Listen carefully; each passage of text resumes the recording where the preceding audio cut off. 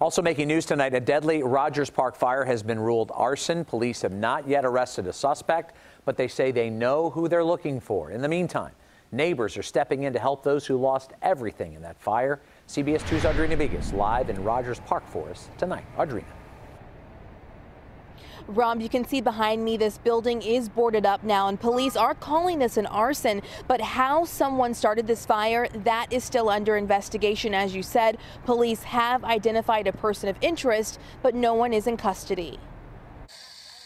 A neighbor captured this video on their cell phone about 50 feet from the flames that tore through this Rogers Park apartment building. Later, another neighbor a little further away caught this video of smoke billowing from the roof as firefighters worked to control the blaze in this 15-unit building. This was intentional. This was intentional. Somebody intentionally did this.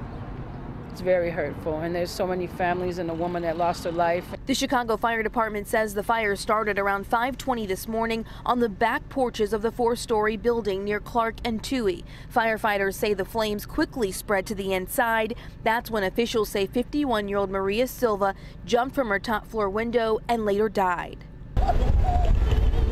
Silva's daughter and family sobbing at the scene. Maria Rios says she tried to talk Silva out of jumping. I see her in the window and I say, don't do it, but she fall down. Was this a man's clothes in here? Tonight, the community is stepping up to help, bringing bags of clothes, toiletries, and food to help more than 20 people who are now homeless.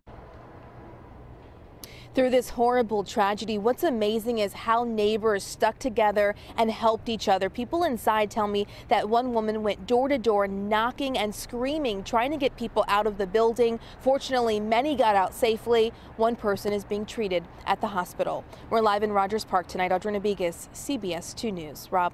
Okay, Audrina, thank you.